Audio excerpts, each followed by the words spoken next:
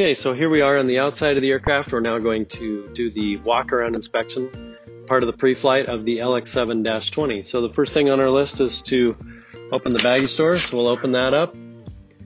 Inside the baggage door, we want to make sure that our baggage is secure and any loose items are secured down, and make sure that there's nothing beyond the weight limits, and make sure all our baggage is loaded correctly. Also inside here we have our emergency oxygen system, so we want to check the pressure and validate that the valve is on for the oxygen system. Once that's completed, we can go ahead and close the baggage door. And then up above we have the antennas on the top of the aircraft for traffic and navigation. We want to make sure that those are secure and present. We make sure this window looks good, and then we'll work our way down. We have the static port on the way down. We can look at that, make sure it's clear. And then we have our step. Here, our assist step to get in and out of the cabin. We want to make sure that that is secure. And the main gear doors for the LX-7 are spring-loaded closed. So we just simply open the door and look up inside. We have the hydraulic system is in here. So the reservoir needs level, should be validated that it is serviced properly. And then we want to make sure that there's nothing loose or going to interfere with the landing gear, as it does retract into this area. And the door should close securely by itself. And now we'll continue down the left-hand side of the fuselage. And we have our one and only inspection panel on the exterior of the aircraft to make sure that the 6 screws are secure. And then on the horizontal stabilizer, we continue to look at the leading edge. The DI system is built into the leading edge of the horizontal stabilizer, and so we want to make sure that there's no impact damage or nothing that will interfere with the performance of that DI system.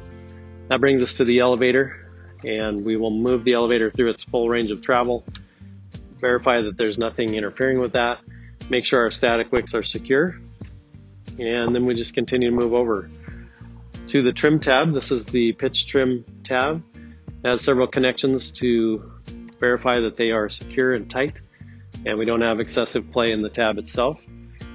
And then the rudder stops are built into the lower rudder hinge, so we can verify that that hits the hinge at one extreme, and then we move it over to the other extreme and verify that it is there. It looks good. And then we have the right-hand elevator. We can verify that it is also working properly and not binding up, and its static wicks are securely attached. As we come around the right-hand side and look at the right-hand horizontal stabilizer leading edge, it's also looking really good. Verify that it's not damaged in any way. And then as we make our way down the right-hand side of the fuselage itself, we have the BRS hatch here. We want to make sure that its seal is intact and there's good integrity, no cracks or nothing unusual about that. We can get another look at the antennas on the top of the aircraft, and then the right-hand side static port. We do have 2 static ports to provide equilibrium in the static system, equal pressure. And the right-hand gear door opens up. Again, several electrical connections are in here, and if we did have ground power, it would plug in right here. And just verify that there's nothing going to interfere with the landing gear as it retracts into that opening. And then the right-hand flap. The final drive is here. We want to make sure it's not going to interfere with anything as it retracts forward. And then our flap system is a unique flap system. It has a vane and a main flap, and sometimes we call this the baby flap, but that is part of the secret of how we get the airplane to fly so slowly. So always make sure that that vane is intact and the main flap is attached to its hinges as well. And then the aileron system here, we can see the entire drive system of the aileron when the flap is down. That's one of the nice things about this design. It opens up the entire trailing edge of the flap to visible inspection when the flap system is deployed. So we can check all of the connections of the aileron system here. verify that all the hinge hardware is intact and the static discharges are present. And then we get to the wingtip. We have all of our LED lights. We have halo lights, our LED landing lights, and our position and strobe lights, as well as a logo light which shines on the ground. And then we have the OAT probe. So we want to make sure all of that stuff is present. And the fuel vent is right here. Let's make sure that is clear. Working our way down, we see our 90 gallons per side fuel capacity, and we just make sure that the fuel cap itself is intact and tight and latched down. Leading edge of the wing has the de-ice system built into it as well. So same thing as we looked at for the horizontal. We just want to make sure there's no impact damage there. And then as we sit a little bit lower here, we can look back at the hinges on the flap system and make sure that the hinge hardware is all present and accounted for. The main wheel has a safety cotter pin in the axle. We'll make sure that that is present. The tire is inflated and the brakes are good and there's no fluid dripping out anywhere. And then as we make our way down to the wing root and forward of the nose, we've got the exit area for the cowling air to pass through the oil cooler and exit overboard. We want to make sure that that is clear and not restricted in any way. Cowling hardware is present, and again, nothing dripping out of the breather system. The cowling latches here are latched. Hardware is all present. The exhaust system's installed such that we can see both sides of the hardware. We can see the nut portion of the hardware to validate that it's not loose or falling off of there. And as we get to the spinner, we have four blades on our propeller, and in between those blades we want to make sure that the spinner hardware is secure and tight.